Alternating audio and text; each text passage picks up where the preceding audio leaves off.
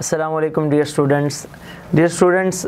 Specially तमाम students को ये वेट होता है कि कोई ऐसे इंपॉर्टेंट क्वेश्चंस बता दिए जाएं, ऐसे इंपॉर्टेंट जो है आपको एमसीक्यूज़ बता दिए जाएं जिससे आपका जो है पेपर का जो प्रॉब्लम है वो सॉल्व हो जाए।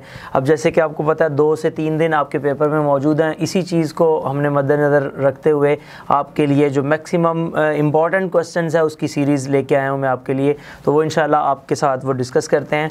आपके जो स्क्रीन के ऊपर एक पेज शो हो रहा होगा, मैंने चैप्टर वाइज एक एक चैप्टर को सारे इंपॉर्टेंट क्वेश्चंस आपको बता दूंगा, जिससे आप वो करने से आपके मैक्सिमम मार्क्स इंशाल्लाह आप 90s की सीरीज़ में सोचें कि अगर आप वो चीज़ें कर लेते हैं तो आप 90 की सीरीज़ में मार्क्स ले सकते हैं। सो आपके जो स्क्रीन के ऊपर एक पेज शो हो रहा है, जिस पेज में मैं चैप्टर नंबर 1 को डिस्कस कर रहा हूँ।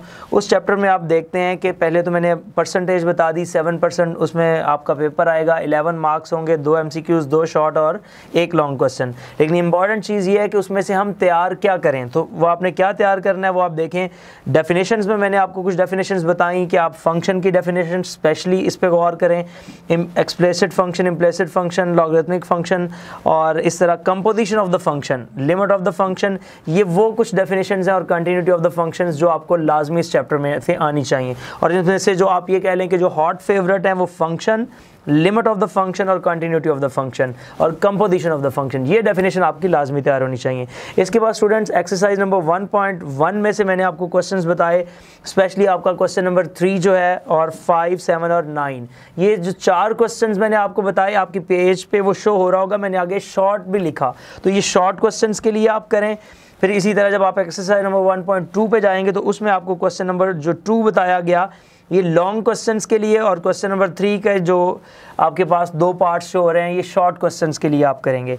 इसी तरह स्टूडेंट्स आप इंपॉर्टेंट कुछ लॉन्ग क्वेश्चंस में प्रूफ देखेंगे, जैसे आपके सामने स्क्रीन पे शो हो रहा है limit n approaches to infinity 1 + 1 over n raise to power n is equals to e, और इस तरह नेक्स्ट। ये एग्जांपल्स आपकी बुक में मौजूद हैं और मेरे लेक्चर्स में आप अगर वीडियो लेक्चर्स भी सुने तो आपको वहाँ से भी ये मिल जाएंगी।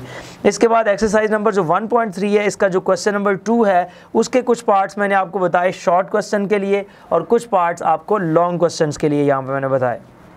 इसी तरह स्टूडेंट्स आप क्वेश्चन नंबर 4 में जाएंगे, उसमें भी शॉर्ट क्वेश्चंस आपको बताए गए हैं कौन कौन से आप तैयार कर लें। और पेज जो एग्जांपल नंबर 4 है आपके पेज नंबर 30 के ऊपर, ये मैंने इसमें बताया हुआ है, वो आपको लॉन्ग क्वेश्चन के लिए तैयार करनी है।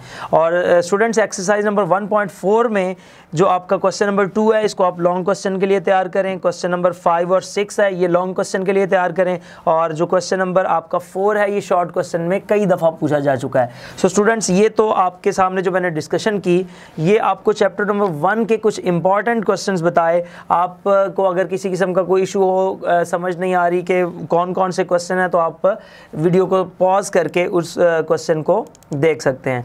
अब स्टूडेंट्स आपको पता है जैसे अब मैं बात करता हूँ चैप्टर नंबर 2 के ऊपर। तो चैप्टर नंबर 2 के अंदर आप देखते हैं कि एक इंतहाई इंपॉर्टेंट चैप्टर है हमारा, इसमें से मैक्सिमम मार्क्स का पेपर आना है, 30 मार्क्स का राउंड अबाउट पेपर है, 21%। तो डेफिनेशंस में आप देखें कि फंक्शन की डेरिवेटिव की डेफिनेशन आप देखें, फिर आप प्रूव करें कि कांस्टेंट का डेरिवेटिव जो है वो 0 होता है। इसके बाद आप स्टूडेंट्स देखें एक्सरसाइज नंबर 2.1 के अंदर जो इंपॉर्टेंट क्वेश्चन है इसी तरह 3 में जाएं, 2.4, 5, 6, और ये जो आपके सामने कुछ इंपॉर्टेंट प्रूफ्स और कुछ इंपॉर्टेंट ये क्वेश्चंस हैं इनको आप देखें। स्पेशली आप अगर थोड़ा गौर करें चैप्टर 2 की एक्सरसाइज नंबर 2.5 के ऊपर, तो ये एक इंतहाई इंपॉर्टेंट एक्सरसाइज है। सो स्टूडेंट्स ये जो एक्सरसाइज है इसमें अगर आप गौर करें तो आपके पास 2.5 के अंदर जो मोस्ट इंपॉर्टेंट एक्सरसाइज मैंने आगे लिखा भी क्वेश्चन नंबर 2 के ऊपर आप देखें, इसके कुछ पार्ट्स करें। क्वेश्चन नंबर 3 आपके पास 3, 5, 6, 7 और 12 हैं, और क्वेश्चन 8 और 11 ये लॉन्ग क्वेश्चंस के लिए इंतहाई इंपॉर्टेंट क्वेश्चंस हैं। इसके बाद इसी तरह एक्सरसाइज नंबर 2.6, 7, 8 मैंने कोशिश की है हर एक्सरसाइज में से कुछ इंपॉर्टेंट आपको बताने की। सो इसमें से आप अगर स्पेशली कुछ ऐसे स्टूडेंट्स हैं जो ज़्यादा तैयार नहीं कर सकते, वो 2.5 पे स्पेशली फोकस करें, जो आपकी 3 एक्सरसाइज है उस पे फोकस करें, और 2.6 और 7 पे फोकस करें। तो ये 4 एक्सरसाइज पे आप फोकस करने से मैक्सिमम मार्क्स जो हैं वो हासिल कर सकते हैं। तो इस तरह स्टूडेंट्स आपके पास ये जो है वो आपके पास चैप्टर 2 को मैंने डिस्कस किया। इसी तरह डियर स्टूडेंट्स, अगर आप चैप्टर 3 पे आएँ इंटीग्रेशन के ऊपर, तो इंटीग्रेशन के अंदर मैंने आपको बताया कि 25% मार्क्स पेपर है, 36 मार्क्स का है, 6 MCQs हैं, 10 शॉर्ट क्वेश्चन है और 2 लॉन्ग क्वेश्चन इसमें से आने हैं। और इसकी डेफिनेशंस आप अगर देखें, डेफिनेट इंटीग्रल पेज नंबर 124 के ऊपर आपको मिल जाएगी। Definite integral fundamental theorem of calculus page number 156 पे मिलेगा। डिफरेंशियल इक्वेशंस हैं, order of the differential equation, degree of the differential equations क्या होती हैं, तो ये चीज़ें आप उसमें देखें।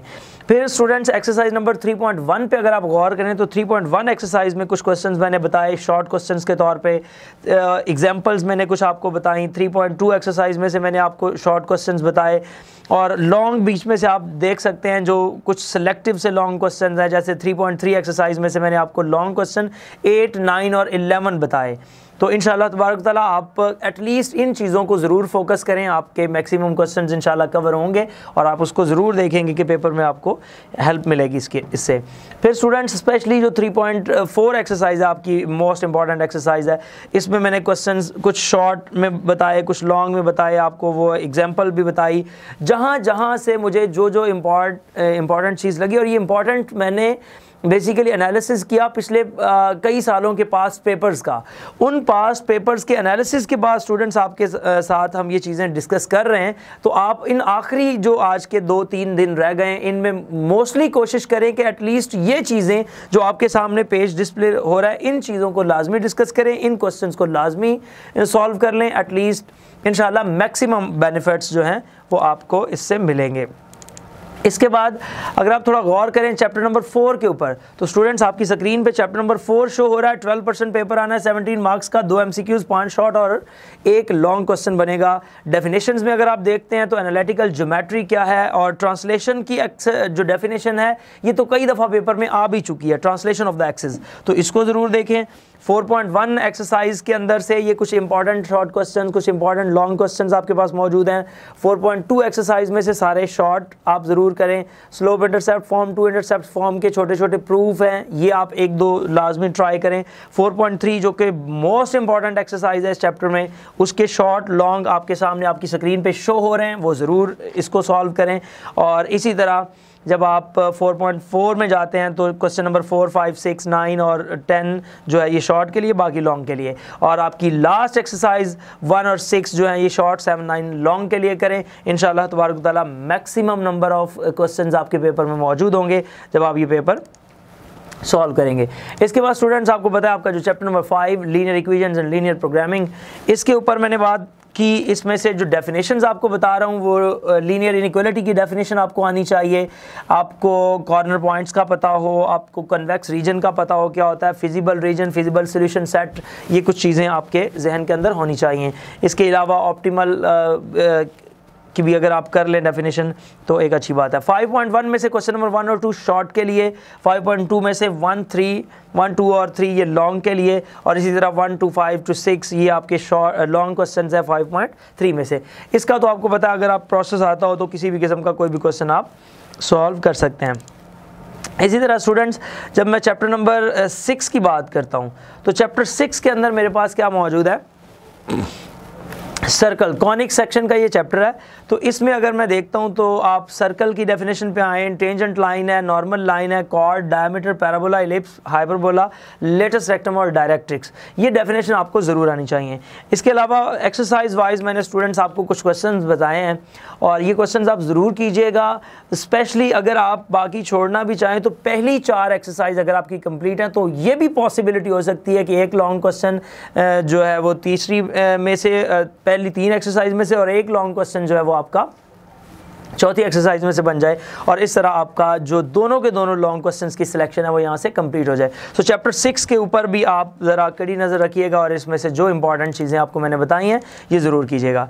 इसके बाद स्टूडेंट्स मैं चैप्टर 7 की बात करता हूँ। तो चैप्टर 7 के अंदर ये कुछ इंपॉर्टेंट डेफिनेशंस मैंने आपको बताई हुई हैं, डिफाइन वैक्टर, नल vector, unit vector, position vector. ये definition ratio formula page number 332 पे मौजूद है, इसको ज़रूर कीजिएगा। एग्जाम्पल नंबर 6 पेज नंबर 334 पे मौजूद है। और ये जो प्रूफ आपके सामने नंबर 3 पे शो हो रहा है, proof that any vector v and the constant c of magnitude v greater than 0।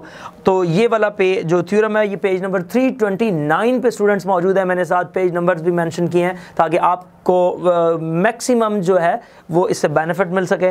इसके बाद ये 7.1 7.2 में से और फिर दरमियान में नंबर 5 पे प्रूफ भी बताया, cos square alpha cos square beta plus cos square gamma is equal to 1, page number 341 पे डियर स्टूडेंट्स। अब इसके बाद स्टूडेंट्स स्केलर प्रोडक्ट क्या है, ऑर्थोगोनल या परपेंडिकुलर वेक्टर्स क्या होते हैं, उनसे रिलेटेड कुछ एग्जांपल्स आपको बताई। 7.3 एक्सरसाइज में से कुछ इंपॉर्टेंट चीज़ें बताई, वेक्टर की प्रोडक्ट से रिलेटेड पैरेलल वेक्टर्स क्या होते हैं, परपेंडिकुलर वेक्टर्स क्या होते हैं, और 7.4 फिर 7.5 में से कुछ इंपॉर्टेंट चीज़ें बताई।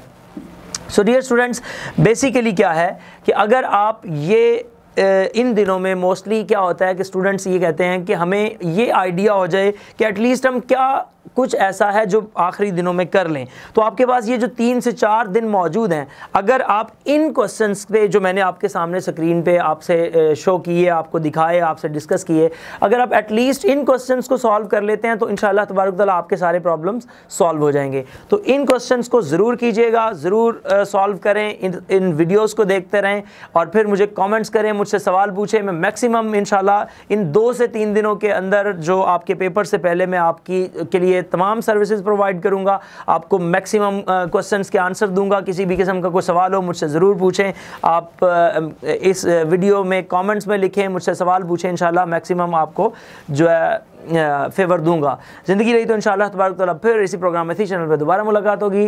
तब तक के लिए इजाज़त दीजिए। Best of luck for your papers.